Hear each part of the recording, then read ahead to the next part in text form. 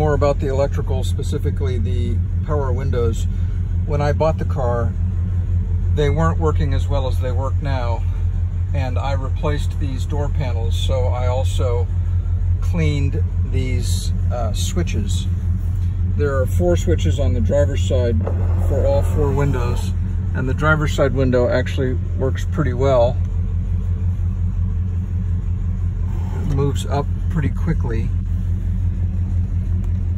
but can be a little temperamental going down. There we go. I just had to work the switch a little bit.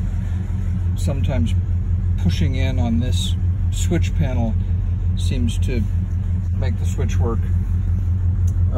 This comes out easily. As you can see, I can pulling it out a little bit with my finger.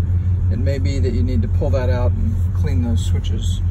The second switch is for the passenger side window, and it is sort of behaves the same way, works nicely going up, and then can be a little finicky going down.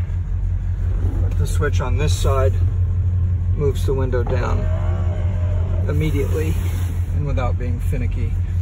The back windows are sort of similar, but are a little slow. There's a switch in back. I'm using it now. You can see that window's moving slowly. It also moves the window up, also a little slowly. I usually sort of help the window with my free hand when I'm using those switches. These switches on the driver's side do operate the back windows like they're supposed to.